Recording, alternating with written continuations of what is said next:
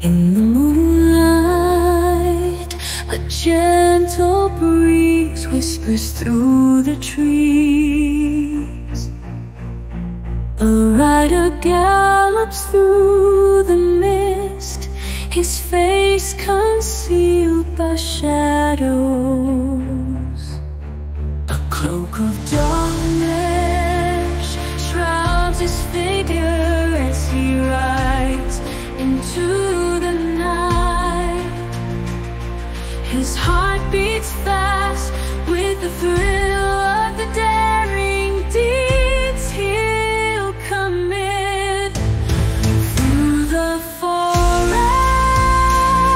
he rides on his noble steed, chasing dreams, freedom as he fulfills his destiny. With every stride he feels the wind on his face in this land of mystery, where he finds his tranquil solace. And deliver the king's man. On a cool, crisp evening in the Epping Forest, the stagecoach was moving amongst the shadows of a full silver moon. The moonlight gives the forest a magical glow, said Mary Gregory, passenger in the coach. The other passenger was her brother, magistrate Sir Thomas Gregory. He thought it felt less magical and more eerie and dangerous. He was seeing highwaymen and footpads in every shadow. He was also very nervous, as highwaymen were known to work these woods. Suddenly, a handsome, well-dressed man, carrying a brace of gleaming drilling pistols, appeared. He was riding a white horse and had come out of the shadows into the moonlight. His driver sped up the coach. The horseman was following the coach, but at a faster pace, shouting, "Stop, or I'll shoot. Stand and deliver your money or your life," shouted the highwayman, firing his pistol. He winged the driver, who, knowing the next shot might kill him, slowed the coach to a stop. The rider caught up with them, and stopping his horse, he dismounted. Mary and her brother climbed out of the coach. "Ah, good evening, my lady, and Sir Thomas Gregory. It is a lovely night, is it not?" said the highwayman, as he kissed Mary's hand. "Oh, yes, it is," responded Mary, enchanted by the moonlight and his gallantry. "No, it is not. I would rather have missed this meeting, Faulkner," said the magistrate, recognizing him from wanted posters. "Faulkner, not Gentleman John Faulkner?" asked Mary. "Guilty," said the highwayman, smiling behind his mask. "Your goods, please, Sir Thomas," made Faulkner, pointing a gun at the magistrate. Mary offered up her jewellery. "Oh no, keep your things, my lady," said Faulkner, giving her jewellery back. Her brother reluctantly handed over his purse of money. The highwayman turned to the driver.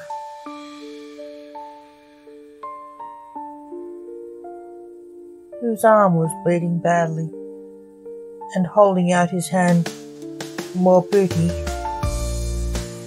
John said, "Now you, sir, you shall get that arm looked at. It looks quite bad," driver handed over his valuables. The highwayman sent them on their way, with Mr. Thomas driving, and the driver inside the coach, tended by Mary. 2 nights later, with the weather warming, a new highwayman was on the road for the first time. It seemed to be a youth in a black outfit who was enjoying the thrill of riding through the night. It was the first outing of this new highwayman. This highwayman nearly held up a coach, but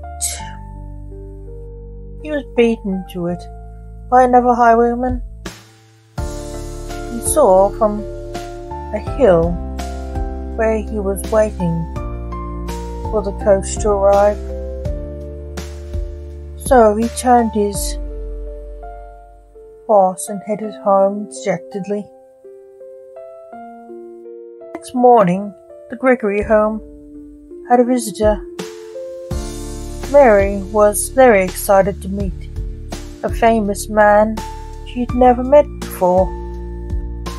He was an actor who is famous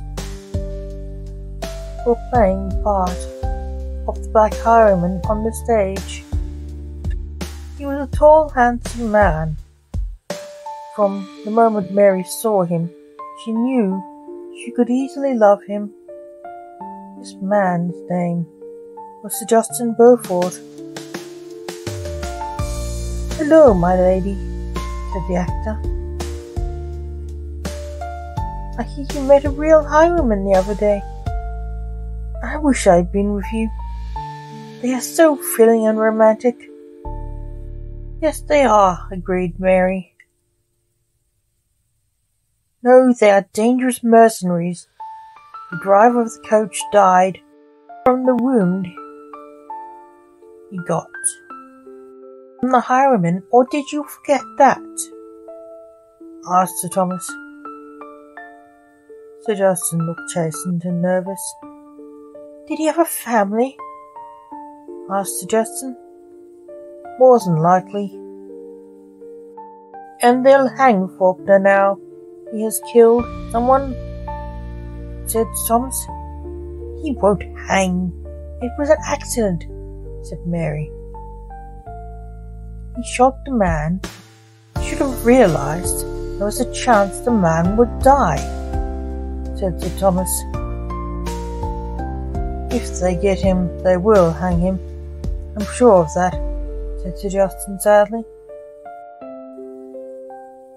Later, Mary was riding in a coach with Sir Justin, and she heard, "Stand and deliver your money or your life," the voice yelled. When the coach stopped, she leapt out of the coach to see the driver being murdered with a single shot to the heart, for no other reason than he did not stop quickly enough. She was nervous now. This was the feared killer highwayman, Terence the Terror of Essex. "Hand over your loot. Either give it to me now, or I'll take it from your body," Terence the Terror said to her. She climbed out quickly, and out of the coach stepped an angry Sir Justin. "That's enough, Terry. Give it back," said Sir Justin. This startled the Terror, who was confused. Sir Justin walked over, disarmed him, and pointed the Terror's own gun at him. "I said give it back, Terry," said Sir Justin. "Don't call him Terry. People say he doesn't like that. This isn't a theatre. He'll kill you," said Mary nervously. "He'll have to wait in line," said Sir Justin, with a smile. "Sir Justin, you are annoying me. Nobody robs me, not even my friends. You will pay," for this, stand down and I will forget it, said the Terror. Stand and deliver, Terry, said Sir Justin. He is drunk. Ignore him, Mr. Terror, said Mary. He's stone cold sober and stubborn, said the highwayman. Terence the Terror handed back the loot, but he was fuming.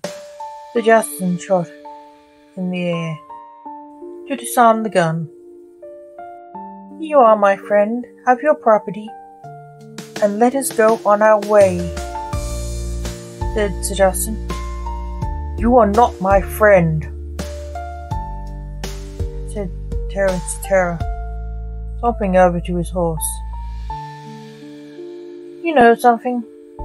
I think I've lost a friend, said Sir Justin sadly, as he drove the coach off. You are insane, shouted back Mary from inside the coach. Later in the day, at the Gregory home, Tom, your friend is a nut, said Mary when they arrived with the body of the driver. What did he do? Murder the driver so he could drive the coach? Asked Thomas. Sir Justin laughed. No, that was Terence the Terror, said Sir Justin. Oh, did he kill the driver so you could drive it? Said Thomas. Are you insane? Asked Sir Justin. No, said Sir Thomas. Terence the Terror held us up. He shot the driver. Then I held up the Terror, said Sir Justin. You did what? Asked Sir Thomas. I bailed up the Terror. I took your sister's dog back, as she was under my care, said Sir Justin. Thank you. Did you take him in? Asked Thomas. No, I let him go, said Sir Justin. Why would you do that? Asked Sir Thomas. Someone had to drive the coach, and I could not be sure of Mary's safety. I kept him, replied Sir Justin. You know he'll try to kill you, said Sir Thomas. If he does, he does. I could never live with myself if he robbed someone under my care, replied Sir Justin. That night, the youthful highwayman rode again. This time he stopped the coach and started to rob people when 3 highwaymen arrived on the scene. You do this, are you, lad? Said one of them. The youth panicked and fell off the horse, banging his head hard, and was knocked out by the fall. Terry, I think you killed him, said one of the others. He was a black-eyed highwayman named the Ghost for his sudden appearances and disappearances.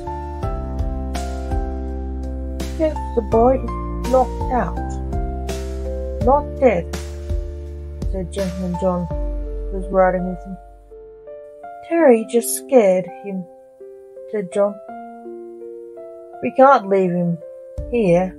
What will we do? Said the highwayman, the Ghost, a Robin Hood type highwayman. They completed the robbery. John picked up the body and hung it over his horse. The Ghost took the horse with the young highwayman, and they rode off to Gentleman John's house. I'll look after him till he comes round, offered John. The odd band of highwaymen sat drinking and chatting for a few hours. Then the Terror and the Ghost left. When they had gone, John made a strange discovery. The boy had long hair in a bun, and his hat had been pinned to it. He found this out. He tried to remove the hat so he could put the lad to rest on his bed. He put her on the bed and sat looking at a script for a new play, and he sat drinking for a while. Later, when the highwaywoman woke up, it was like the play of a ham actor. "Where am I?" she muttered, putting down the script. He walked over to her. "How do you feel, miss?" asked John. "Miss?"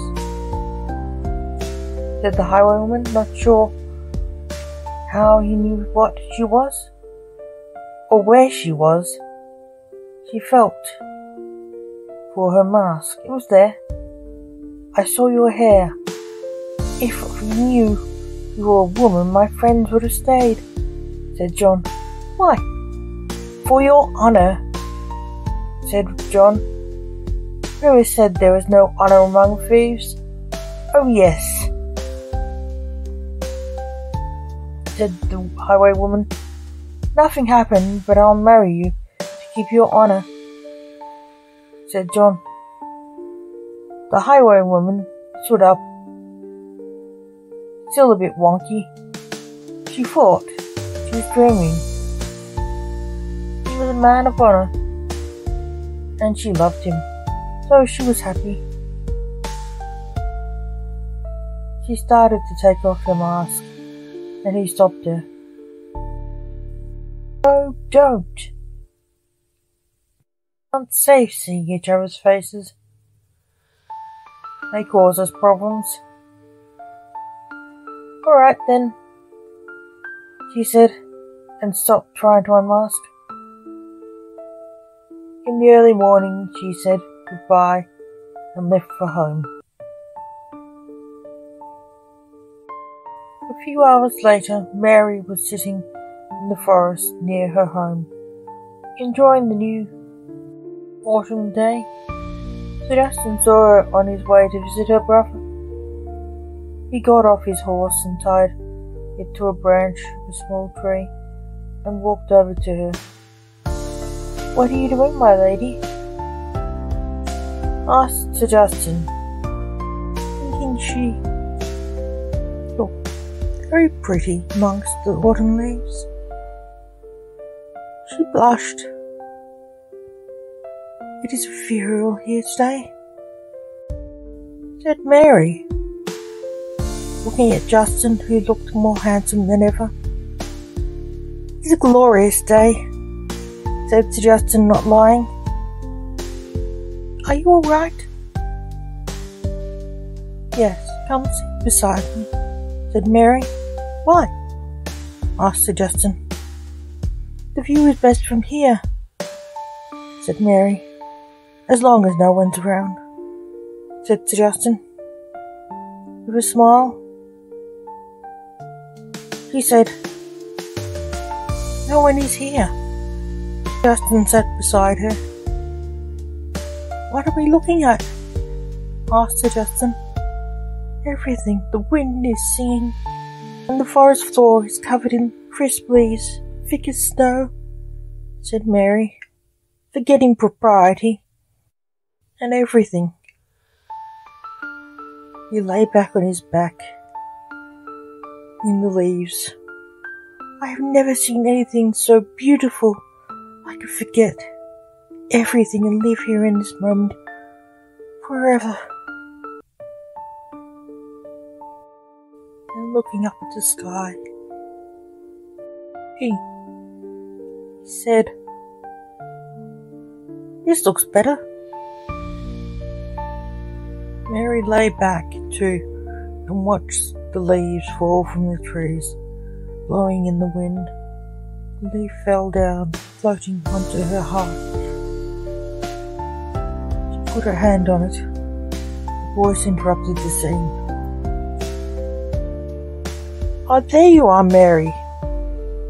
Have you been with him all night? Everyone has been looking for you, accused Sir Thomas. No, Sir Justin said, standing. I just found her here. I was on my way to see you. Mary, trying to stand, fell over her long skirt. I was not with him, said Mary. Sir Justin thought he could see a forced marriage wedding being set up. I can't marry her, said Sir Justin. Why? Asked Sir Thomas. I can't say, said Sir Justin. No excuses means you must marry her for your honour and hers, said Sir Thomas. Don't you use my honour against me, said Sir Justin. You must marry her as you are driven by your honour, Sir Thomas said. Sir Justin shook his head, jumped on his horse, and rode away. Later that day, Sir Justin sat with his friend, the Earl of Essex, the cousin of Gentleman Jack, in their friend, the King's library, chatting. How was your day, Sir Justin? Asked the King. Great, I'm engaged, said Sir Justin. Congratulations, replied the Earl, with a strong French accent. Who is she? Asked the King. The sister of a friend of mine, said Sir Justin. Who is your friend? Asked the Earl. A magistrate from Loughton, said Sir Justin. Not your friend Sir Thomas Gregory? Asked the Earl. Yes, his sister, said Sir Justin, taking a sip of wine. His sister is lovely. She'll make a good wife for you, the Earl said. She thinks I'm a madman, Justin said, taking another sip. Why on earth would she think that? Asked the King. I bail up the terror, said Sir Justin, drawing a big sip of wine. You did what? Asked the Earl excitedly. Why on earth would you do that? Asked the King. She was under my care, and the terror held us up. I was protecting her, said Sir Justin. So you robbed him? Said the Earl. You're lucky to be alive. The terror is a killer, said the King. I know, he killed the driver, said Sir Justin. He'll try kill you for that, said the King. He'll be doing me a service, said Sir Justin. Are you all right? Asked the Earl. I don't want to marry that girl, Sir Justin said. Later Sir Justin went to the Earl's blacksmith, David Buckingham's shop, to get his horse reshod. Your horse is calm today, said David. I fed her before we came. It calms her down, said Sir Justin. A soldier walked into the smithy. Where's my gun? Demanded the soldier. I'm busy. Please come back later, sir, said David. No, I want it now, snapped the soldier impatiently. Patience is a virtue, said the smith. I have no time for words, said the soldier, kicking the smith, which startled the horse, which kicked the smith in the guts. My gun, now, man, said the impatient soldier, not caring that the man was hurt. Stand away, man. said Sir Justin, pulling out his gun. Are you alright? I feel like I was kicked by a horse, Jack, said the ghost. The soldier looked puzzled. Gentleman Jack glared at the soldier. The ghost got the man's gun and gave it to him. I fixed it. Now pay the fee we agreed to and be on your way, the ghost said. The soldier paid him and left. We need to get you to a doctor, said Jack, helping his friend onto David's horse and jumped onto and rode David the ghost to his doctor. Later Jack dropped the ghost off in town, where he did what any man who'd been kicked by a horse would do. He went to the pub and drank a little too much. When he was drinking, he heard a soldier talking about an old friend of his from the wars, who was still a soldier, being set before a firing squad for a crime of another soldier. Do you want a blindfold? Asked the captain of the regiment. No, Malcolm Giles, the man being shot called back. Ready, aim. Fight, was all the captain called. He saw 3 highwaymen aiming at him. Shoot and your captain's dead, shouted Jack. Faulkner, tell your friends to stand down. This man is to get his justice, shouted the captain. Terence Norton, aka the Terror. No, he was framed, the ghost shouted back.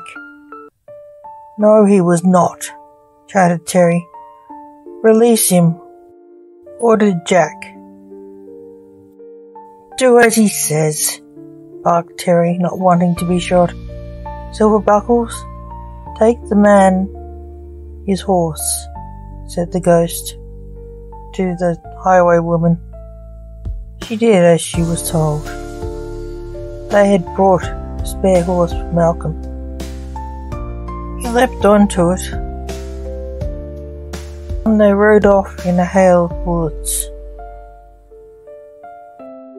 Sir Thomas, a soldier is here to see you, said the housekeeper of the Gregory house to her master. Show him into the library. I'll talk to him there, said Sir Thomas. A little time later, in the Gregory library, the soldier was shown in. It was Captain Terence Norton. What is your name, Captain?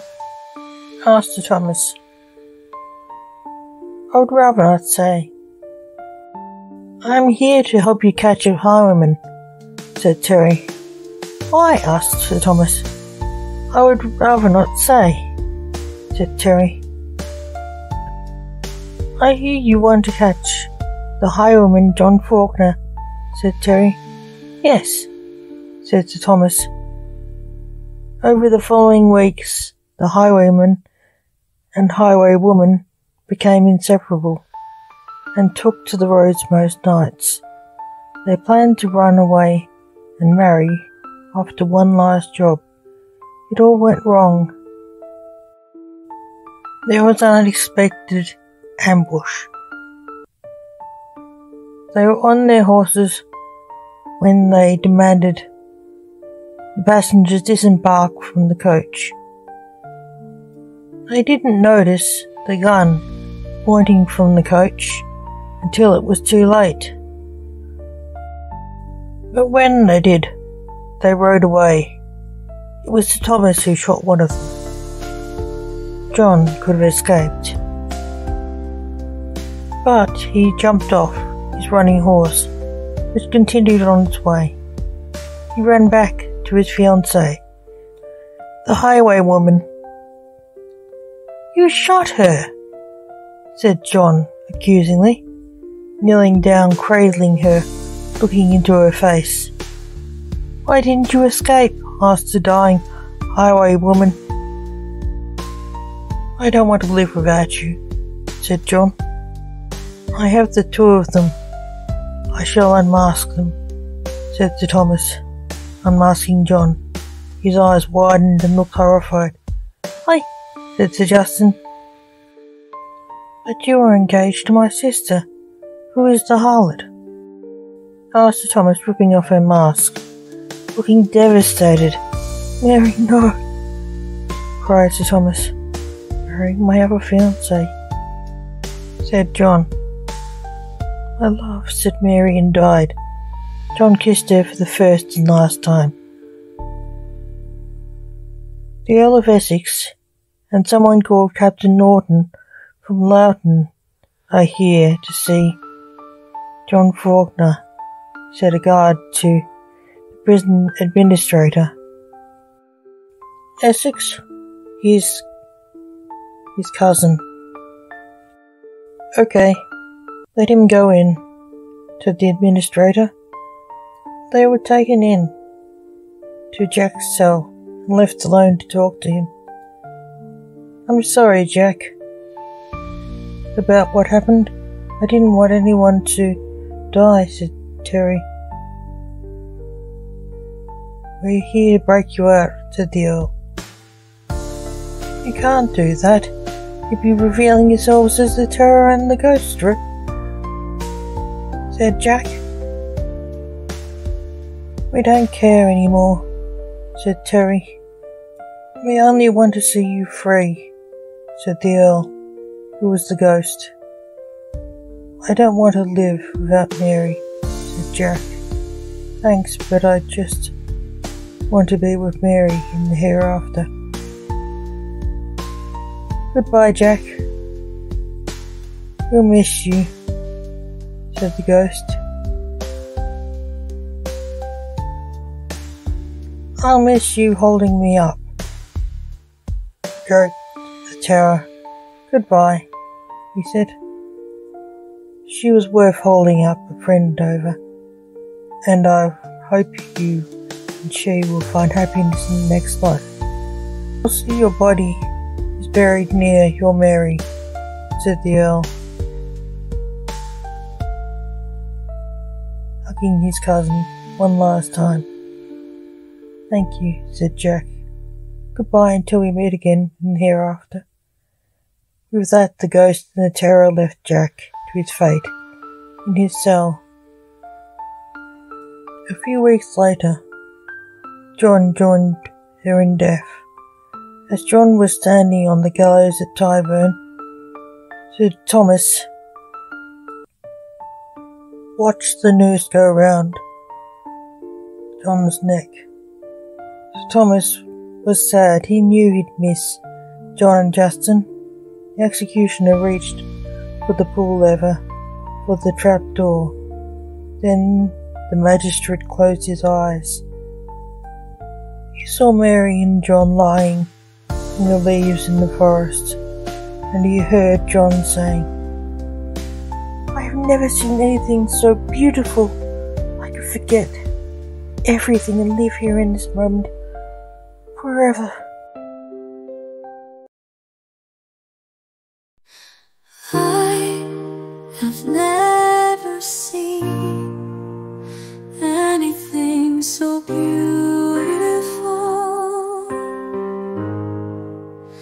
I could forget everything and live in this moment forever.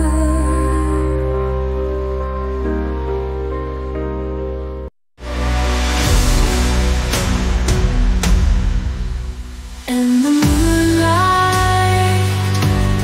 a gentle breeze whispers through the trees. A rider gallops through the leaves, telling you way as he follows his destiny.